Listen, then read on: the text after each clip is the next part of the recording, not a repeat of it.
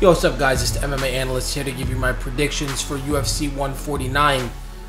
Definitely one of the best cards I can think of for a while now. It's actually crazy, stacked from top to bottom. It's almost like what I envisioned UFC 200 would look like. Obviously, you can't blame the UFC on this. Fighters got injured, 9 or 10 or something like that. A lot of good fights didn't happen. Some entire fights were scrapped. It's just, unfortunate. But it gives other people a chance to fight. I don't know about it being a pay-per-view event, though. This is probably not going to be too much of a pay-per-view, the numbers aren't going to be too great. Anyways, Urijah Faber versus Renan Barao. Basically I got to look at it like Renan Barao, obviously his main issue, if he has one, is obviously the potential of his cardio. Being a 5-round fight, if he is unable to, finish this fight, or if he ends up on his back and, stays there, if Urijah Faber implements some kind of a solid wrestling game that doesn't end up with Barao submitting him, or, all the different situations that Barao is actually very aggressive with and can finish. But if he is unable to do that, then we all know Urijah Faber is going to be able to drag this fight, make it a dirty, ugly fight. Faber can go on for days, running around, jump around, doing all type of dumb stuff, and he won't get tired. It's that easy. We know that about Faber. He's also, pretty good with the wrestling. His striking is, it's okay. It works for his game. But at the end of the day, it's in his best interest, Faber's best interest for this fight to go as long as it possibly can. With every round, Faber's chances of winning increase. End of the day, though, I think the fight's not going to go on and on and on and on. I don't think it's going to make it past the second round. The thing about Barao is he's got solid jiu-jitsu. He's got solid striking. And I think he's got crazy training partners, Jose Aldo. So I think when it comes down to it, it's going to be Barao being able to just be aggressive and not have to worry about the repercussions. Not have to worry about, what happens if I get taken down? Because, first of all, it's not going to be easy takedowns, I don't think. But if he does get taken down, then you've got Barao able to attack off his back, maybe sweeps, all that good stuff. If it doesn't get to the ground, Urijah Faber is in a lot of trouble. So I have Renan Barao taking this fight within the first 2 rounds by most likely, I would say like a submission after some kind of a strike. I don't see him knocking out Faber out cold. It could very well happen, but I think that he would, knock Faber down, jump on him, and get the rear naked choke or something like that. But he could use a variety of various submissions because he is good like that. All right, next, we've got the debut, finally, of Hector Lombard. He'll be taking on Tim Boetsch. Tim Boetsch was, on the nice side of one of the best comebacks of the year. But we have to think about why he needed to come back why it was so important. And it was that because he was getting completely outstruck, absolutely demolished on the feet. Now, when I say demolished, it's not like he was getting just dizzied up and dazed all day long. But Kami was able to just jabs and cross, nothing too crazy. And he was able to tag Boetsch a lot. And if Okami had any killer instinct in him, he would have done what Boetsch ended up doing, which just turn it up a bit. Just turn it up and end that fight. But he kind of has one pace, and I was saying about him all the time. He has one pace, and if it's working, it's working. And if it's not working, it's not working, but it doesn't go up or down.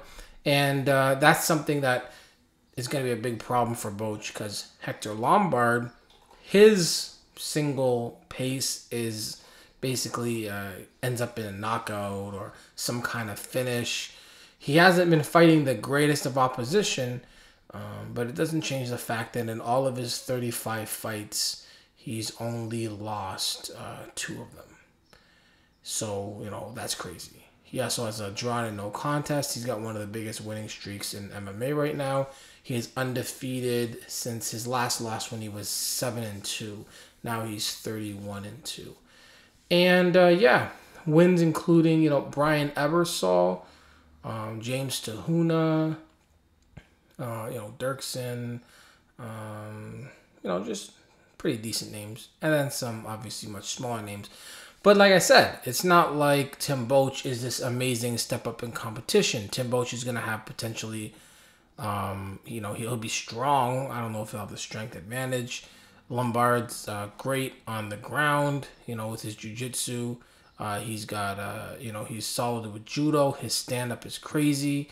Black belt in jiu-jitsu, 4th degree, black belt in judo. Stand-up out of control, knockouts all day long, 17 knockouts out of his wins, 7 submissions. So, well-rounded fighter, and I think that when he starts tagging up Boetsch, there's no comeback story this time. I think he just basically hits him a bunch of times, and eventually Boetsch is unable to control his body, and he just crumbles under the pressure. Hector Lombard, TKO before the end of the second round. I think the first round will be like a complete beatdown, maybe even a knockout in the first, and then they kind of just, dust up what's left of him in the second round. Cheick Kongo versus Sean Jordan. It's kind of crazy. I don't normally mention betting stuff a lot on this side of things, but Sean Jordan is the underdog. I'm just going to say that, betting on Cheick Kongo is not always the best idea anyways because he's just so wishy-washy, but whoa. Sean Jordan is the underdog. What has he done to be the... what has Sean Jordan done to be the favorite? Sorry, Sean Jordan is the favorite. Cheick Kongo is the underdog. That's what I mean to say. In my opinion, this is a pretty easy win for Cheick Kongo as long as he just fights normal. His last loss was to Mark Hunt. Solid striking, heavy hands. Just owned him on the feet. But Sean Jordan, I don't know, most of his fights, he keeps the fight on the feet. He's got 9 knockouts, 3 submissions, but against who? His biggest win was definitely LeVar Johnson, who, anybody can take down LeVar Johnson. So at the end of the day, it's kind of crazy. I see Kongo being better on the feet. I see Kongo's wrestling being enough to keep it on the feet if Sean Jordan does decide he wants to take it to the ground. And Sean Jordan's chin isn't all that great, so I think if Kongo hits Jordan, Jordan's lights out. I'm picking Cheick Kongo either by a sloppy EU decision or a first-round knockout. Brian Ebersol, James Head. Got to go with Ebersol here. Veteran, really good at everything. I mean, at least, striking's on point. His grappling's on point. He's aggressive. And he's finding ways to win. A solid winning streak for him. This would be his 5th in a row in the UFC. And I think his 11th or 12th in a row in general. His only loss over the last, since 2007 was to Hector Lombard. So anyways, I've got Brian Ebersol basically doing whatever he wants. If he wants to keep this on the feet, he can. If he wants to take it to the ground, he can. But I have him defeating James Head. I don't see James Head being the guy to interrupt Brian Ebersol's, I don't know what kind of story it is, but his continued success with obviously his older age and all that stuff. So that's a pretty simple one there. I'd be surprised if James had won that fight. And then Chris Clements versus Matt Riddle. Am I going to pick Matt Riddle? The thing is, Chris Clements, very wild striking. He is able to land those punches on certain folks. But they're very wild and they just don't look too great. And but the problem is, Matt Riddle's striking is horrible. His wrestling is okay. He's way too cheery in that cage.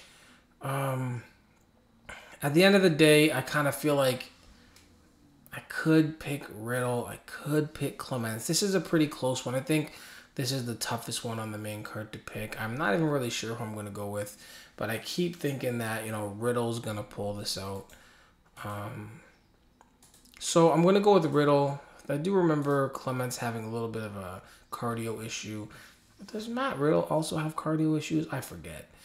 I'm going to go with Matt Riddle by a very sloppy decision in what could be a very close fight. Court McGee versus Nick Ring. I'm going to go with Court McGee to bully Nick Ring and get the win. I'm going with Francisco Rivera over Roland Delorme. I'm going to go with Anthony Perosh over Ryan Jimmo. Ryan Jimmo finally making his UFC debut. He's on a big winning streak. And he's spent a lot of his recent time just trying to keep that winning streak.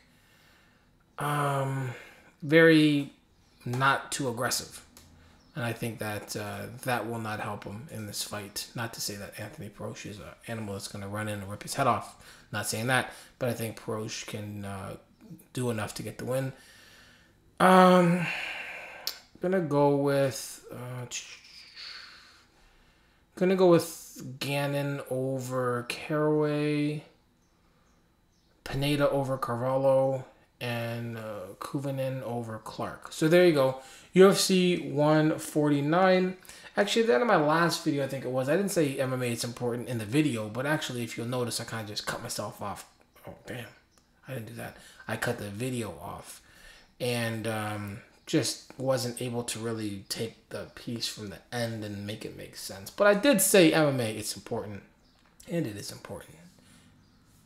Peace.